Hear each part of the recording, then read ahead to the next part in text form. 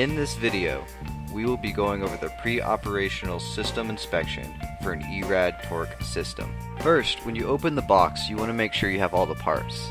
This particular unit is missing a reaction arm, but it should have sockets, the controller, power cord,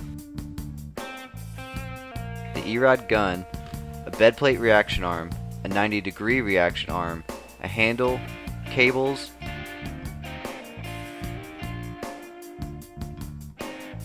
and if your system includes it, a gear turning reaction arm and a sun gear. Before we start setting up, we want to make sure the controller and gun are properly matched and calibrated. The calibration sticker is located here, and it should be up to date within 1 year of its original calibration service date. With the ERAD system in the yellow box, you need to make sure that the serial number on both the control box and the gun match. This ensures that the torque is properly calibrated. This is not required on the ERAD systems in the blue box. Next, we want to inspect all the connections and make sure they are clean and all the pins are in good shape.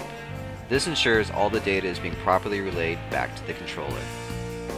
Also, you want to make sure you fully inspect the cables.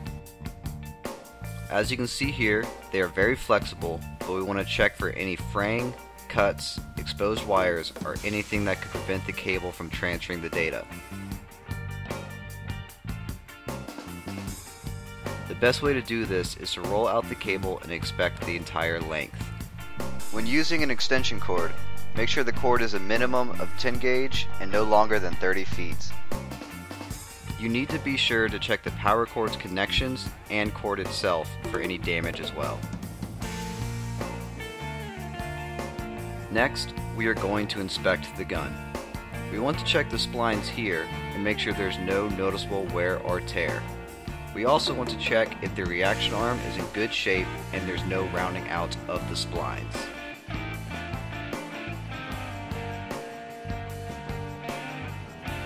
Now, make sure the arm will fit onto the gun. It may be a little difficult to get on, but you can gently tap it in with a hammer if need be.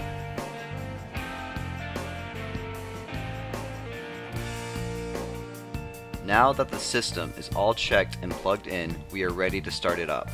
Once the system is initialized, a blue light will appear on the gun next to System Ready.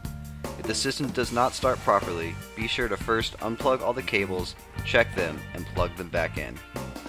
When the system is ready to use, select Presets, App Presets, and whatever model turbine you are using and the application you are looking to perform. When you have done that, you want to pull the trigger on the tool to be sure that the gun rotates. You want to listen for any noticeable grinding or electrical interruptions.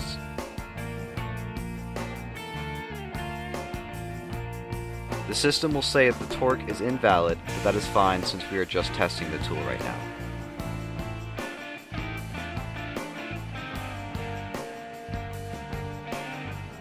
Now hit the switch to put it in reverse and make sure that the drive does in fact move in the reverse direction.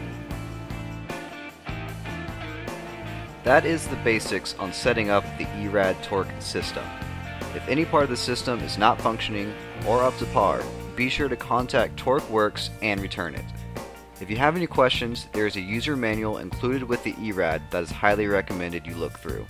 Also, there is a QR code on the front of the case that you can scan with your phone to receive support documentation and information should you need to return the system for service.